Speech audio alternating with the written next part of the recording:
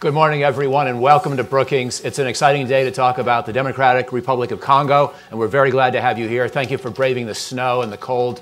I'm Michael Hanlon with the Foreign Policy Program, former Peace Corps volunteer in Kikwit, and we have a panel to begin the discussion of Congolese and Congolese Americans, including my good friend Laura, also a Kikwit origin person, even more authentically than I. But we begin the panel, and then we also have on this panel, in addition to Laura Coupe, who's a former Obama administration official as well, we then have Mvemba Dizolele, who is a professor at Johns Hopkins University, Congolese American, and a full-time scholar on this subject, as well as a longstanding practitioner in election observations in Congo. He's seen a lot. He's got a multitude of thoughts to share with us today. And then finally, one of his former students, one of my former colleagues, the only Congolese graduate of the U.S. Military Academy to date that I'm aware of, my friend Mulala Nguramo, who also is Congolese American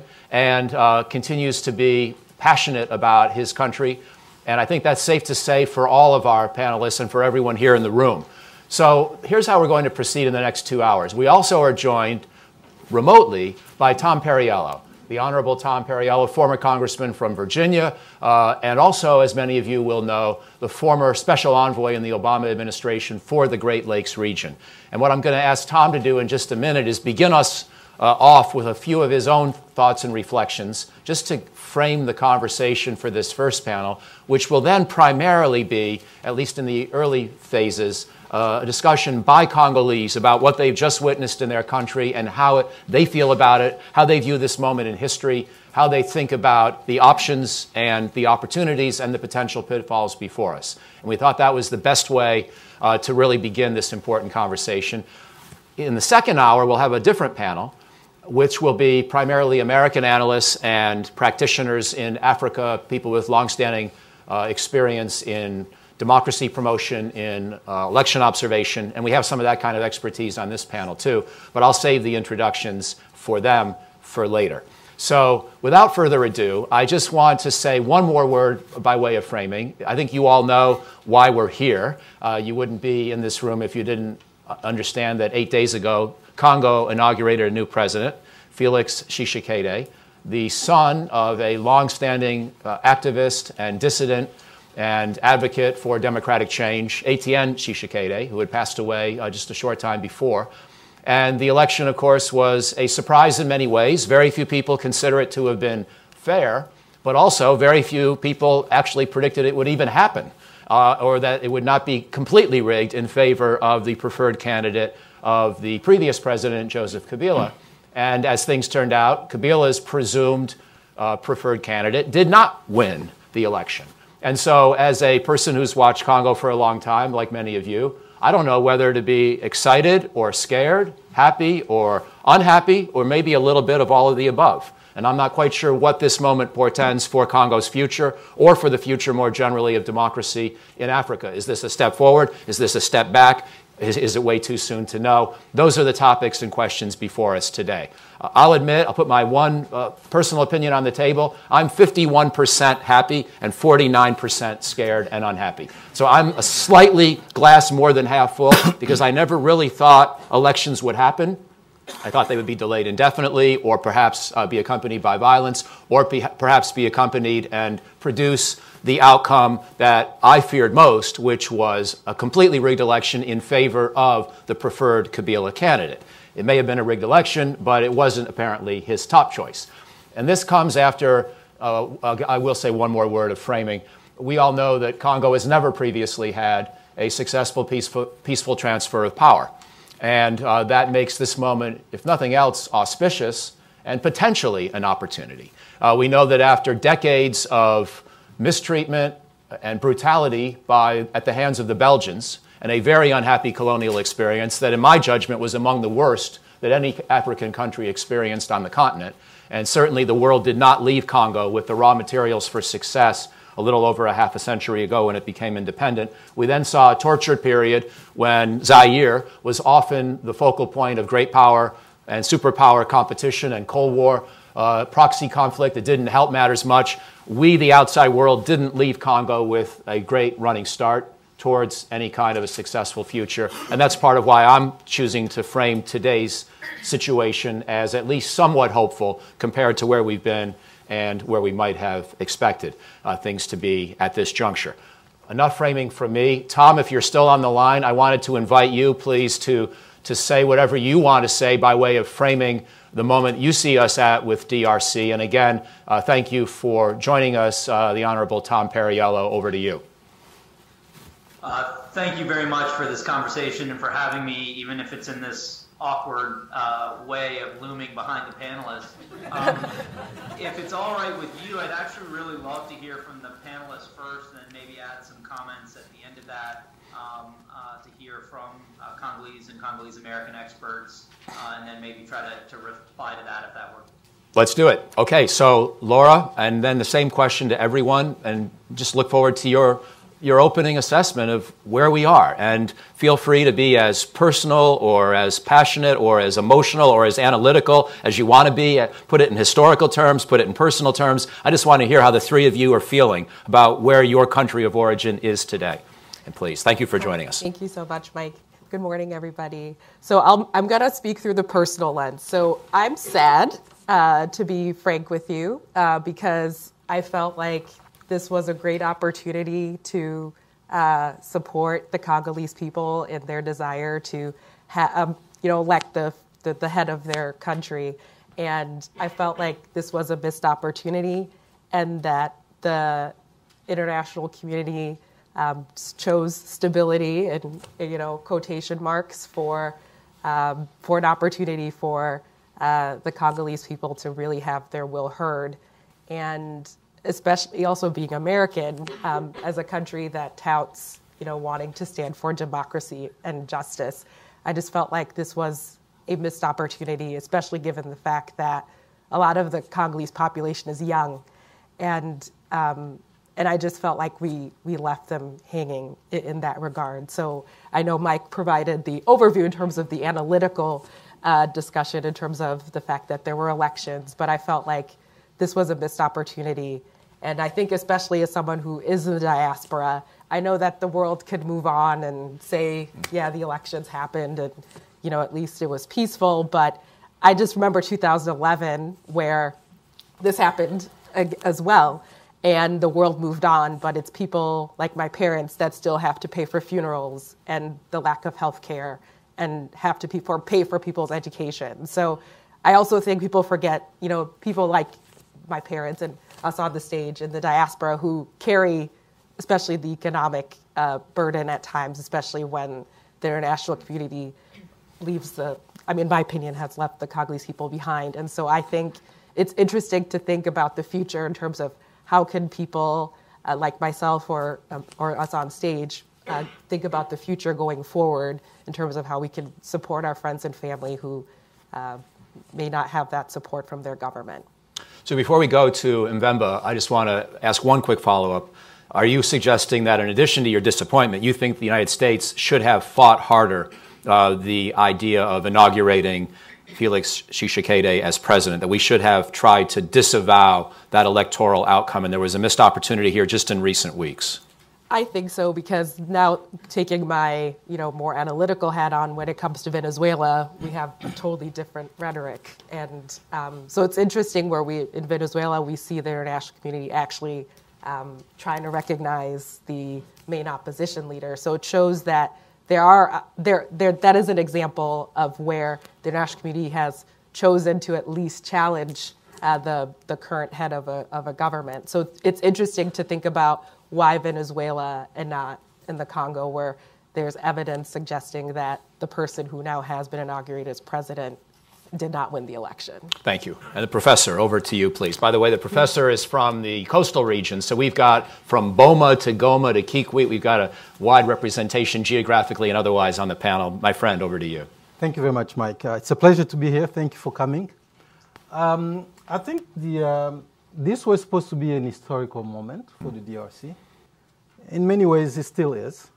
But it's also a moment that has not particularly brought everybody together. It's been surprisingly a moment of division all of a sudden. On one level, we saw tremendous a tremendous convergence of various forces, right? So the Congolese came together against the Kabila regime, of which they were very tired. They didn't want anything to do with Shadari. That was very clear. And the international community supported the Congolese in this effort. So they accompanied them. The US Embassy did a lot of things. The EU, NGOs in the US supported civil society and political parties in that struggle. I think the problem started when the results started coming in. And that we also, that something was off. We knew this. I mean, that was not a surprise. I mean, there were irregularities. We all had seen Corneille Nangaa give his spiel in Washington, D.C. And I think at that moment, the Congolese were expecting the world to stand with them in terms of at least bringing transparency into the process.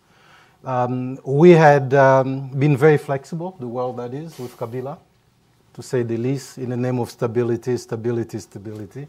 And of course, we know Congo is not stable today. It's no more stable than it was in 2001.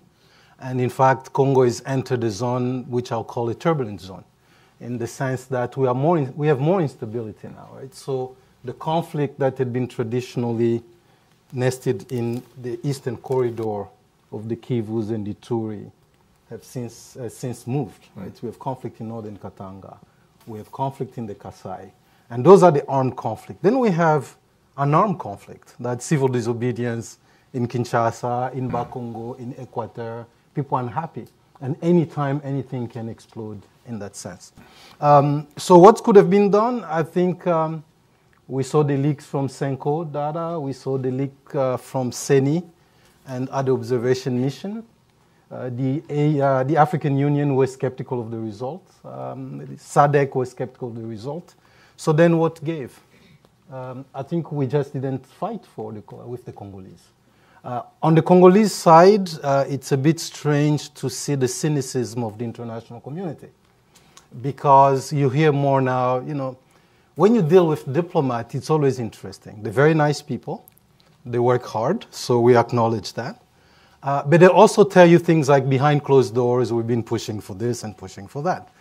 In which case you don't know if they're doing it or not doing it, because you can only judge them by the result. Right? And then so we saw the contorted statement from the State Department, for instance, where, you know, up to that point, the State Department was very clear. They issued some very strong statement about we're not going to support, we're not going to tolerate fraud. Congress push for sanctions for those people who derail fraud. I will encourage fraud. But then we say we welcome the certification of this thing. I think it doesn't help. If I'm Felix Tshisekedi, I have to know that I'm starting on the wrong footing, because half the population does not believe I won. So it's not helping Congo. It's not helping anyone. If you're a partisan of Felix, then you really believe he should be given a chance. If you are not, you're saying, this is not what we fought for. We didn't fight for Felix or anybody who won to go in a coalition with Kabila against the people. So this is where I come back to the diplomats. A lot of diplomats want to see Congolese in the street. But why do they have to go to the street when they've shown you that they actually believe in the process? They've seen enough violence. Now they just want the ballot to count. So we should have fought a little more. And I mean, if the court had gone through all the data and waited for the AU delegation or any other pressure point and said, we reviewed everything and Felix won, okay, that would have been fine. But there was this rush to certifying things that were very questionable, and I think that's problematic for the Congolese, for the world engagement in Congo, and for President Tshisekedi himself. It will never be seen as legitimate.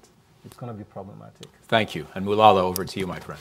Yeah, so thank you so much. And first, I will agree with Vemba and the Cooper, and thank you so much for the invitation. Well, I'll try to put it in two ways. First of all, I think the election provided a sense of worry, of concerns, in terms of, like many people, wish we could have a transparent and a credible process so that people would not have to worry about the legitimacy of the president, which, quite frankly, can pose a serious problem down the road. Yeah. Like today, you'll see protests already, like in Kikwit, in Kinshasa, you know, even Goma. Until now, the Electoral Commission has not published all the results so that people can dissipate on kind of doubt in terms of the legitimacy of the election of the president. The other point is, quite frankly, I feel really optimistic and very proud of what the Congolese people did. Like, look what happened in Beni, for example, in Butembo. These people were excluded, but they organized their own elections. And I think they largely expressed the disbanding desire of the people in the country to have democracy and the freedom. Regardless of whether the election was rigged or not, but what makes me very optimistic is this desire of people to have the election in the country, to have democracy. And quite frankly, regardless of what happened, I see this momentum keep growing in the country that will always keep politicians on check to do the right thing, particularly if they don't deliver in terms of socioeconomic programs. This is a country where we have a lot of young people, they have a lot of expectations, they want to have jobs, they want to have opportunities, they want to move ahead, they want to be part of the global community. So, quite frankly, regardless of everything happened, but what really makes me very optimistic is this strong desire in the young people to be part of the political process, to hold their leaders accountable, And if they don't respond to their needs, they go into the street and ask them for the result. And regardless of, quite frankly, I think I see a bright future ahead. Thank you. Tom, is this a good moment for you to come in and share your views and reactions? Sure. Thank you so much for all that wisdom, all of which I will basically want to echo. I think, in terms of looking forward, we don't know what the outcome is going to be, and really an enormous amount does rest on Felix Tshisekedi. Does he prove the skeptics wrong, that he is ready to start a new chapter, bring in anti-corruption efforts, give people a voice, or is he in fact just someone who's going to continue Kabila both directly and indirectly? So in terms of looking forward, I think, we don't yet know. But let's be absolutely clear about what just happened. And what just happened was the Congolese people did everything that they were asked to do by the international community. They did it with unbelievable courage. They did it against the odds. They did it in a completely rigged political environment. The Catholic bishops did everything they were asked to do. The diplomatic community is constantly saying, why don't you show leadership? You're the only legitimate body out there. They went and put their credibility on the line. They put their standing in the country on the line. And the result was incredible, which was a peaceful election across the country, as was just mentioned, even in places where the government was trying to prevent voting from happening. People simply went in and took over the voting booths because they were so eager to express their opinion and start a new chapter. The results were not just a small victory, but they were an overwhelming victory, an overwhelming defeat, certainly of President Kabila's candidate. And I say that as someone who actually, until a month before the election, expected that Tshisekedi would be the biggest vote getter and that people should unite around that. But this was a very different campaign, that we literally had a whistleblower walk out of the CENI with a digital file showing the polling place by polling place numbers of a 35% victory for Fayulu over the next closest candidate. And what we saw from the region and from the West was crickets. After saying to the Congolese, you guys need to show the leadership, it's your country, but we'll be there with you, there was relative silence when that happened. I think diplomatically the biggest mistake was the period between the initial results and CENI announcing the results. I even got some grief for some tweets that I sent during that period, but at that point, all of the numbers were clear. And when I talked to diplomats in the region and in the West, they said, well, we need to wait for the CENI numbers. I said, do you have any reason to believe that CENI will produce real numbers? They said, no, we know they will be false numbers. I said, so what is it that you're waiting for in that period? So this is where the soft bigotry, I would say, of sort of a new colonialism comes in, both from the region and the West, which is people saying, well, you know Congo, you know how things work in Congo. And the question is that really how they work there, or is that how we enable them to work by failing to stand up for democracy and the rule of law when people are doing so?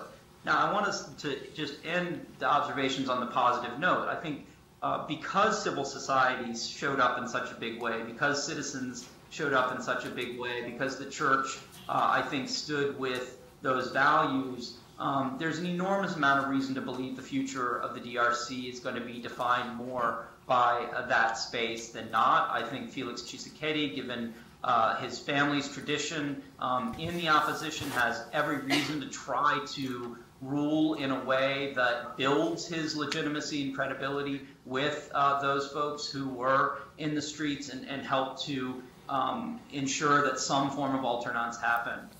So I think there are a lot of lessons here, but I really do think it's rare to have seen that clear of a case of people standing up against the odds and then having the international community essentially turn a blind eye to those results in ways that I think too often diplomacy we think is about solving problems, but more often it's about shifting or avoiding blame for you as an individual or as a country. That being said, again, I think that if you had said a year ago that there would be a peaceful election, that Kabila would not stand, and that his candidate would not be declared the victor, those are very few people would have thought that we would be in that space. So those would be some initial observations. Tom, that's great. Thank you. I think I'm going to go straight to the audience now because we have a lot of expertise and energy and people who care about Congo and know Congo in the room.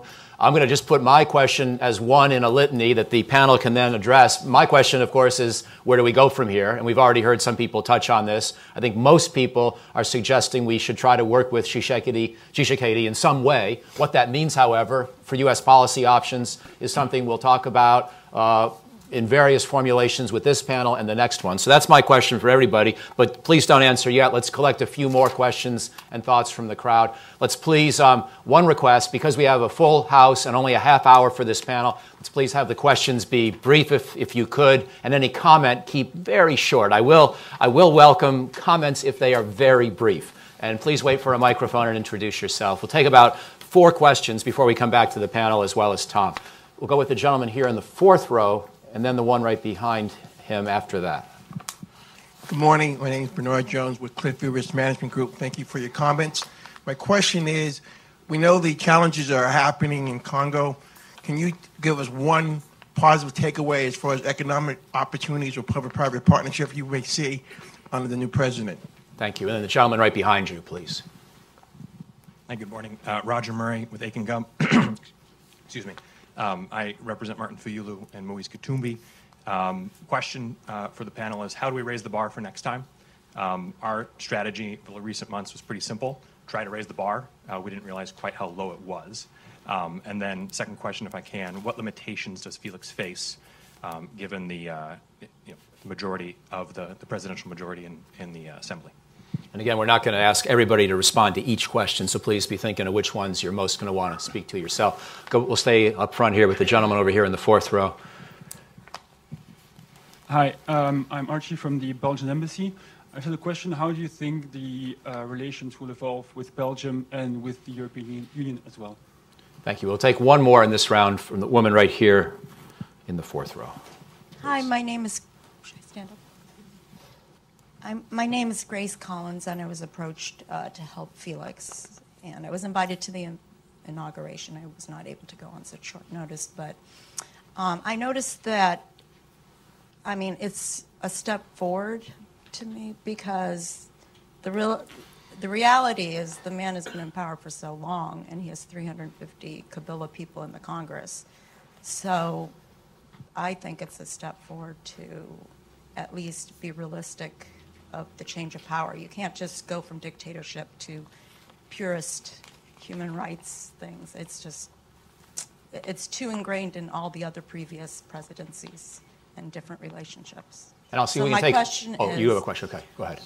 Go so ahead. my question is, the State Department has now supported, and I just think that the international community should be supportive of him.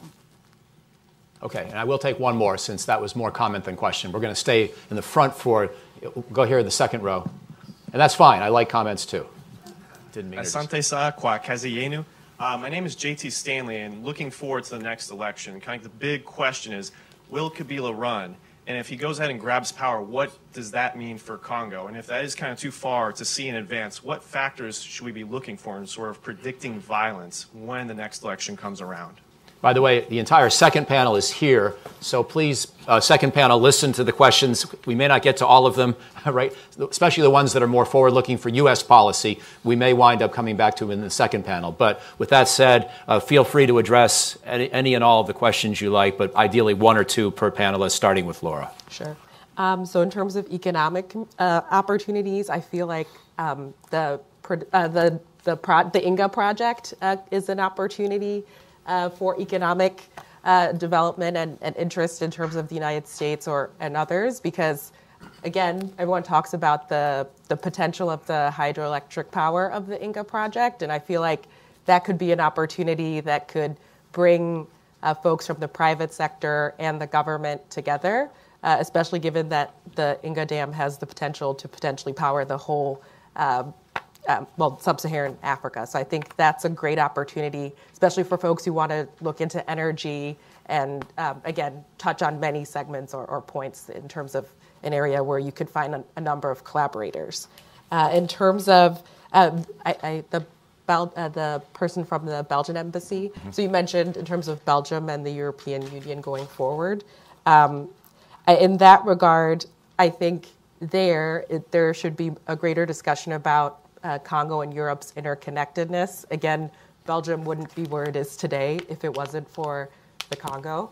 And I think in some elements there should be greater discussions around economic partnerships and job opportunities, especially because Belgium also has a big diaspora community with folks that have been educated in Belgium as well. So I think there is a lot of opportunities for collaboration. And then also, I believe Pierre Compagnie's dad is the first Congolese Belgian mayor. So I think there are opportunities for a dialogue to happen, especially with that growing community. And also talk about the bad, but also opportunities to make improvements. Thank you.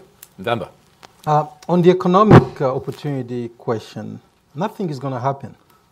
I mean, Congo is full of opportunities, full of potential. But if there's no rule of law, if there's no transparency in the way things are run, will you invest in Congo?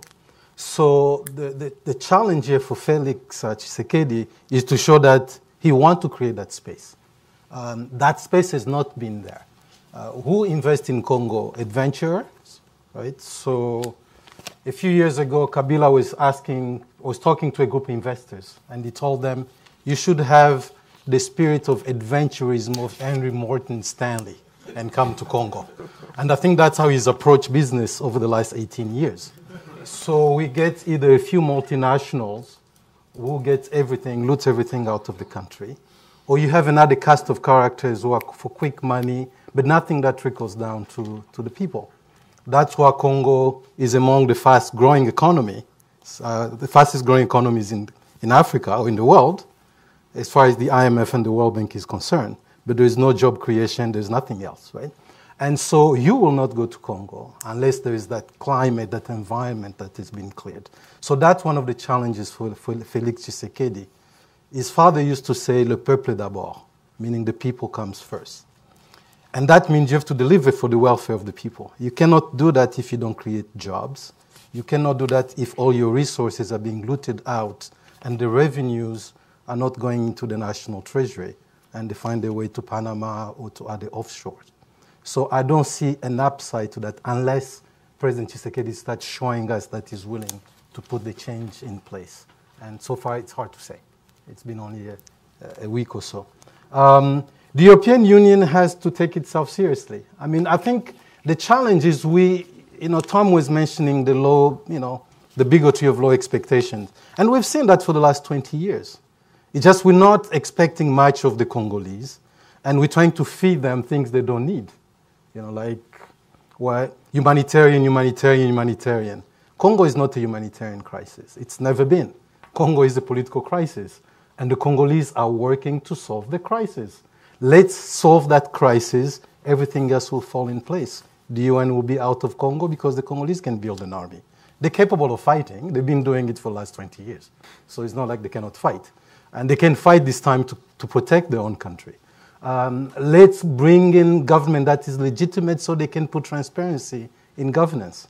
So until those things are in place, I don't see any change. And as far as how do we go from dictatorship to democracy? We've not, Congo has been in this limbo. It's not full dictatorship, it's not full democracy.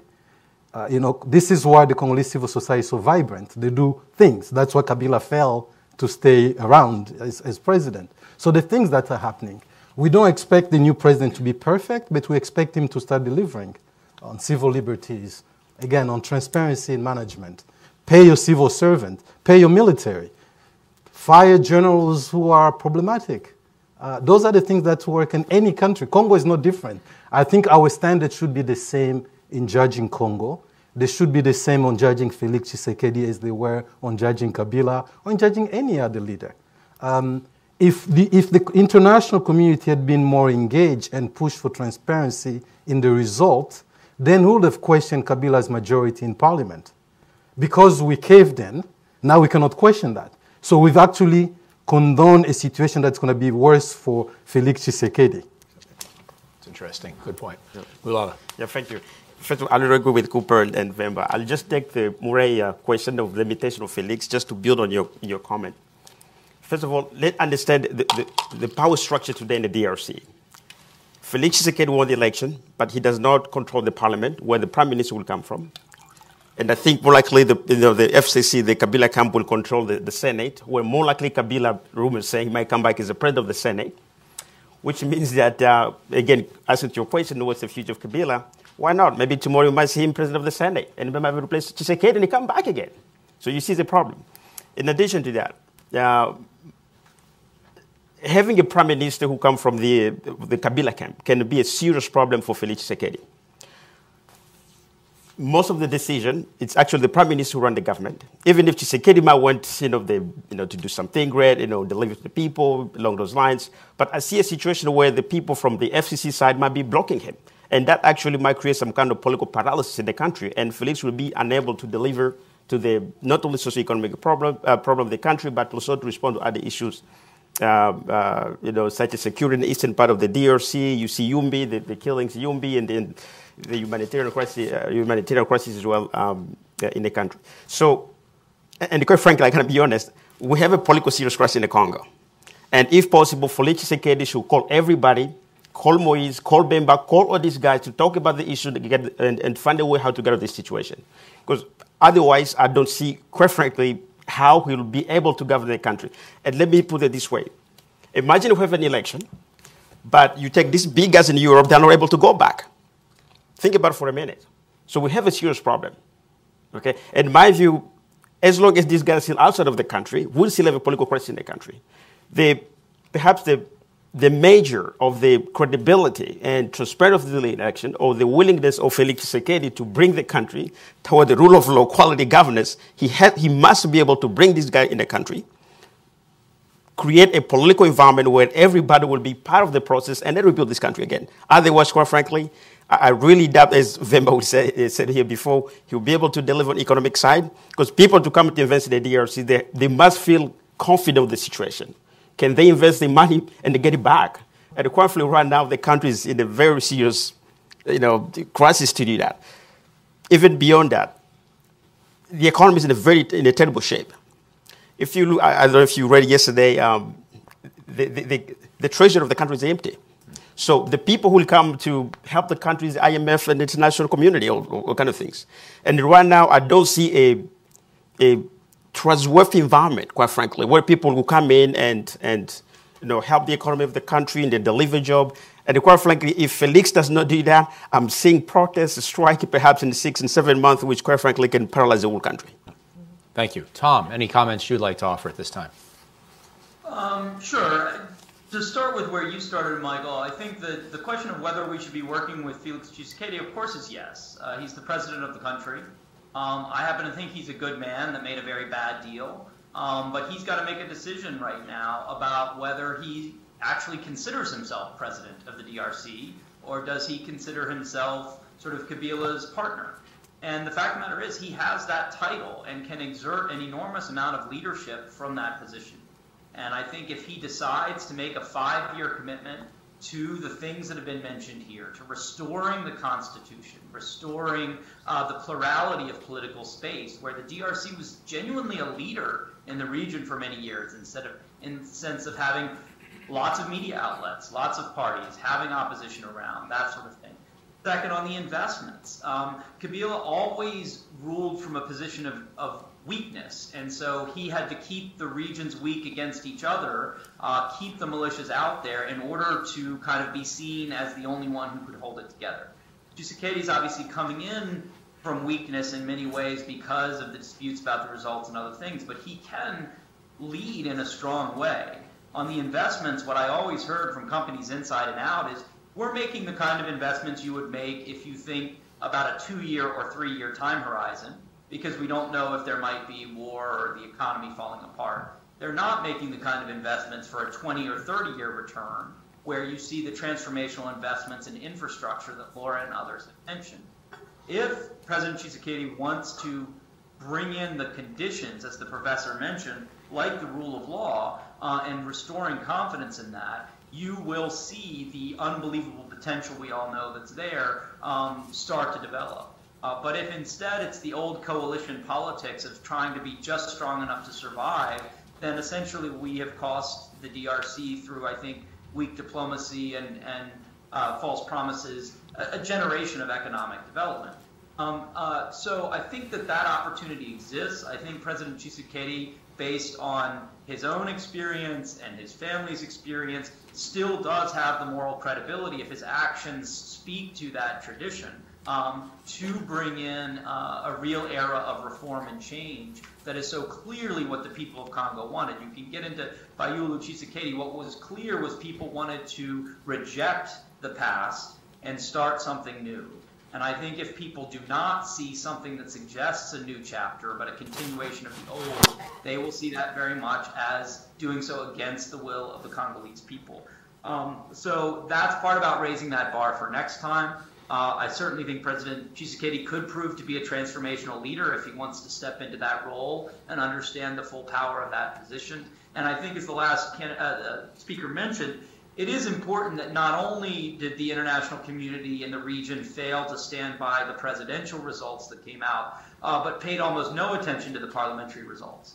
And understanding in the DRC the significance of the parliament was something, I think, again, that was a missed opportunity here in this space. So certainly all of us who care about the DRC and the people of Congo should be working with the president, working with the people to try to make this a new era. And again, given that very few people a year ago would have been predicting that we would be in the situation of a new president without major violence and disruption, we do want to see if the glass is not half full or 49% to your statistics, maybe it's a quarter full, but let's make the most of that and see how we can build, again, on the courage of the Congolese people and their commitment to their own constitution into that space. Fantastic. Can I add? Yes, please. So a couple of things. To go back to Roger Murray's question about how do we raise the bar. I think one is to start sanctioning the people who contribute to the fraud. That legislation is being talked about in Congress quite a bit now. We have a lot of communiques from various Congress people. I think the credibility of the U.S. Congress is on the line in Congo. The embassy is one thing. The Congolese pay attention to what Congress says. And so if the Congress doesn't follow through with that, that sets kind of the next expectation for the cycle, the electoral cycle as it starts. What happened to Nanga? What happened to his team?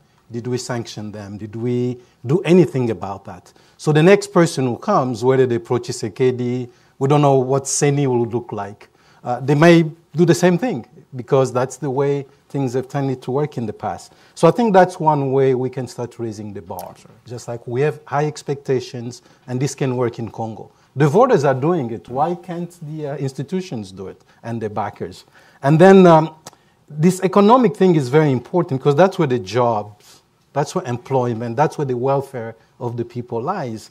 And just imagine that there were 15,000 candidates for the parliament, which is about 500 seats, for one coalition, from one Kabila's coalition, the FCC.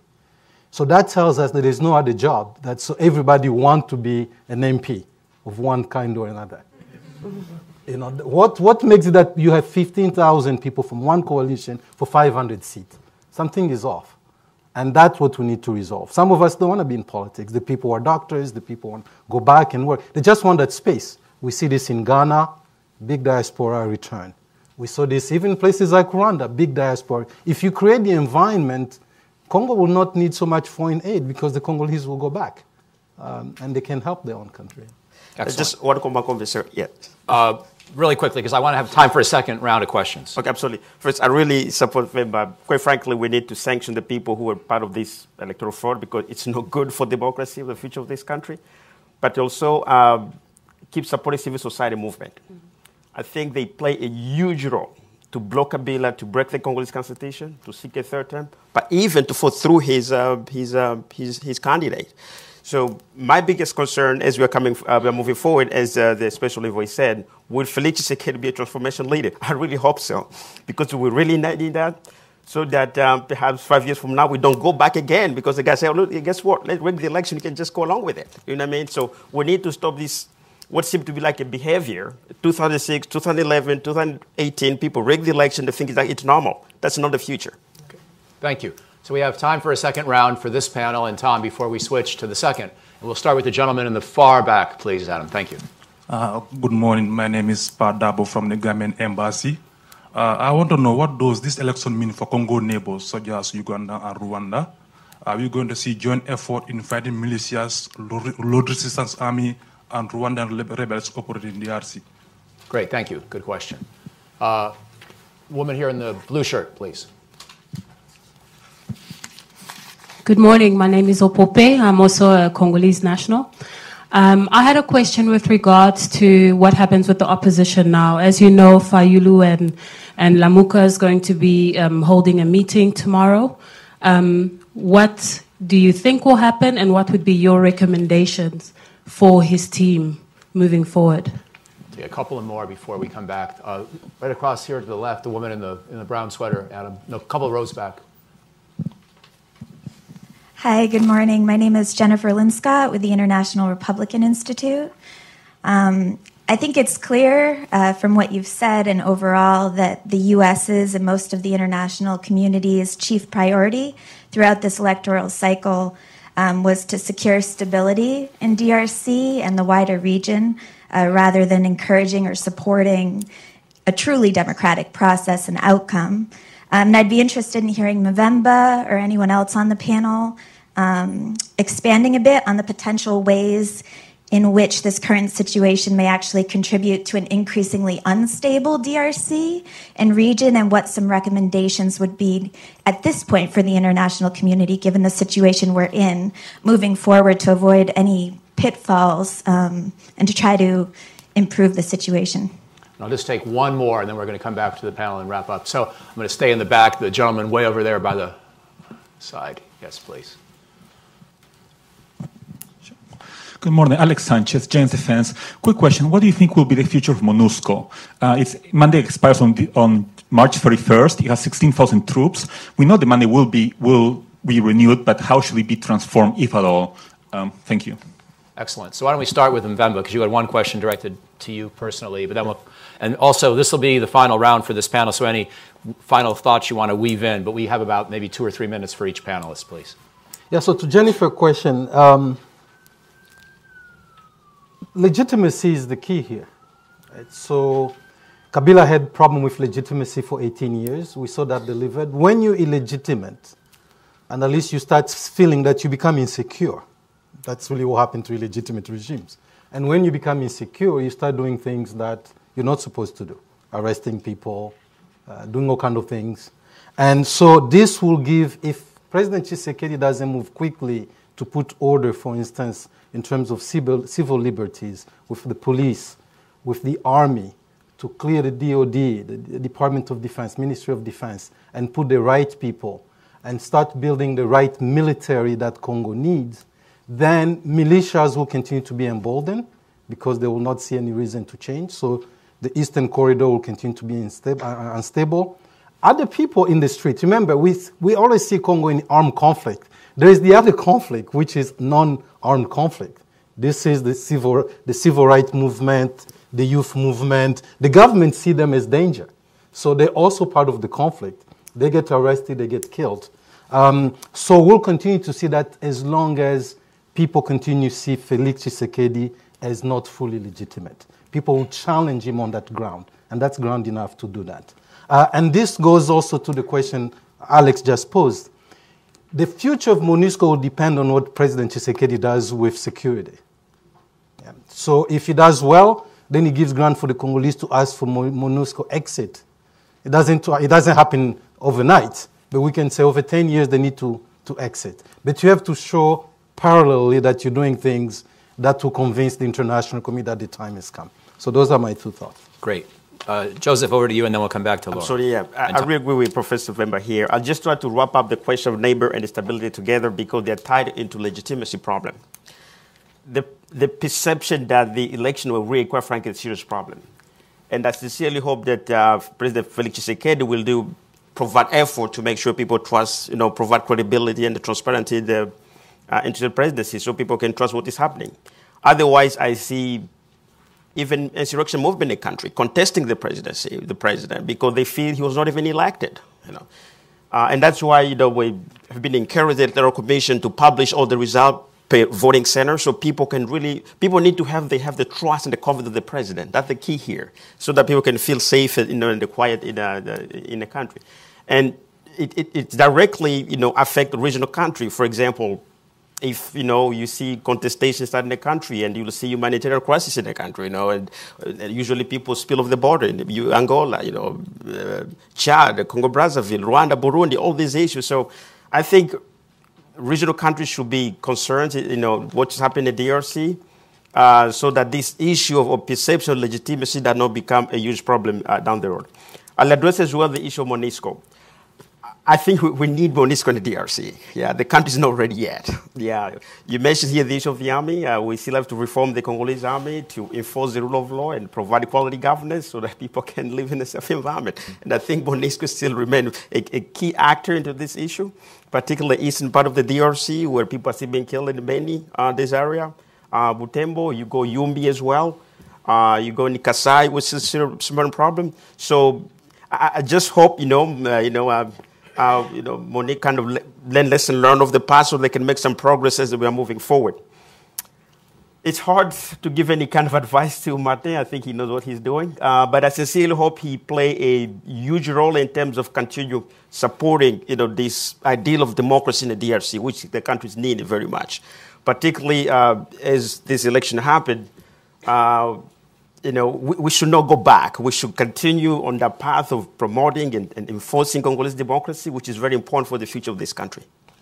Before giving the floor to Laura and then Tom to finish up, let me make one brief point myself on the UN mission. This is the only topic where I've tried to sometimes weigh in on the debate in Congo. Otherwise, I'm too out of date, having not been back in 35 years. But in my work as a military analyst here at Brookings, one thing I've been struck by in recent years is the U.S. Army's ability to create a new concept called the Security Force Assistance Brigade, which has been applied now in Afghanistan. Obviously, it's got a mixed result there, but it's a good concept, and it really tries to optimize our presence in a given foreign country as it tries to build up its own military. I would suggest that with a new president in Kinshasa, we consider offering a modest number of U.S. forces in that kind of capacity as part of the UN mission, to think about the next phase, trying to have that mission work its way out of a job by working with the Congolese military to try to help reform and improve its skill set by being out there in the field with it in these small advisory teams.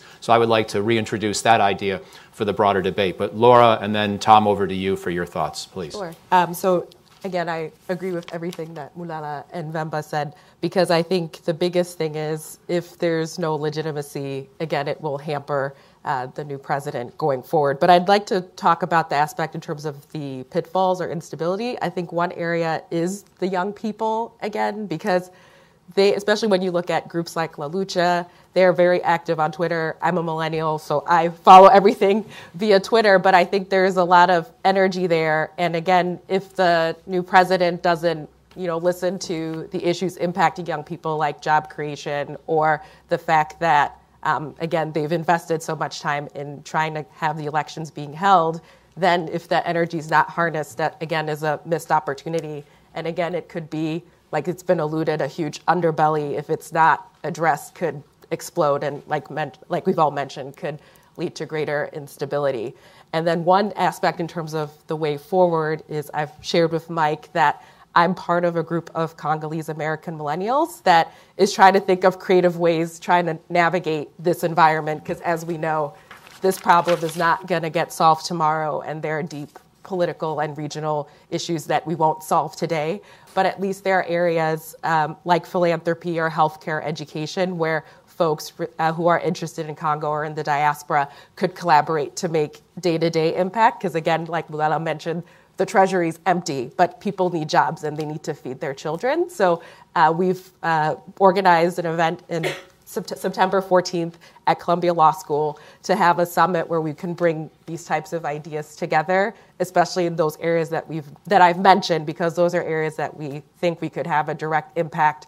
And it's a way to think forward and think of the future, because again, as you mentioned, the challenges are very great, but there are opportunities to be creative and innovative. Excellent, thank you. And former Special Envoy Perriello, again, thank you for joining us today. Over to you for your thoughts at this juncture and any last concluding observations you want to offer. Sure. First, when most countries talk about caring about stability, they don't actually really mean that they care about stability. They just don't want so much instability that they might get blamed for it. So as long as it's not on the front page A1 and somehow that particular country or their diplomats can be blamed for it, that's really often what's happening. And I think this was a clear case of being okay with instability in the DRC for an extended period of time. It would have been difficult to put all of the diplomatic levers of the region in play to actually make sure that the credible result played through. The stability impacts of that would have been enormous. The notion of this being a rule of law moving into an anti-corruption era. In fact, one of the reasons a lot of the outside countries weren't that excited about Fayulu is that he hasn't played their game. He hasn't spent a lot of time in their capital. Was seen as someone who was a genuine kind of reformer in the streets. So I think we really don't get the stability argument right, particularly with any sort of medium to long-term basis. I think the MONUSCO question really comes back to this broader debate about President Tshisekedi making a decision of what his political calculus is. For the last few years, Kabila and MONUSCO have had a deal where Kabila needs MONUSCO to be in the country, but he doesn't want them to be able to do anything. MONUSCO wants to stay in the country and therefore does not want to admit that they have no ability to actually solve any of the problems they've been asked to solve. Tshisekedi, as president, should set the goal.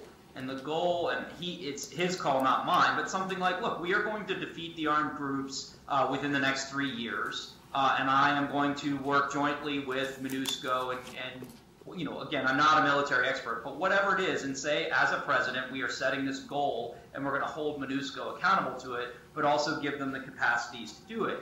If, like Kabila, he decides that he wants them there because it's such an important part of stimulus for the economy, but doesn't want them to actually solve these problems because that may change some of the political realities in the region, then we're still in the same political calculus. So two things just to end on. One, I really do think that the international community in the region owe the Vatican and the Catholic bishops an apology. The extent to which they asked this group and called on this group to lead, risk a great deal. And then when that organization was trying to make sure that the people's voice was respected, I think the silence when there were critiques talking about they'd become partisan or taken sides or other thing was really a particularly shameful moment, not just for how this played out, but that is a resource of legitimacy that is needed for the ongoing, much longer effort push for strong civil society and human rights. And this is where I will end. I still remember back in 2015 meeting with some youth groups in Kinshasa and having them say something that's been ringing in my ears for the last couple weeks.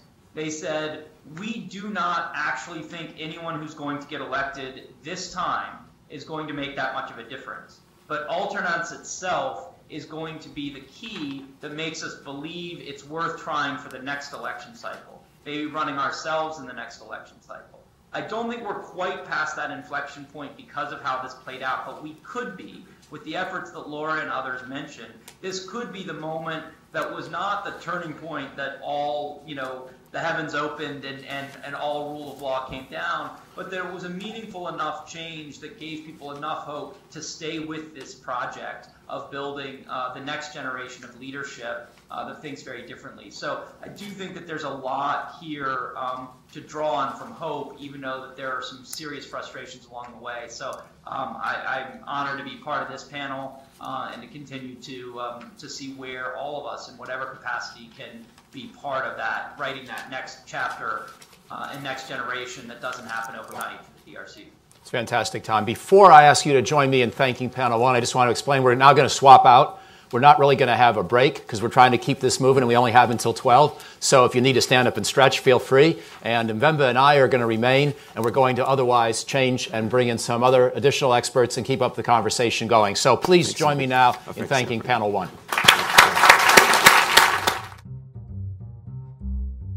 Thanks for watching. Be sure to like and subscribe for more videos from Brookings.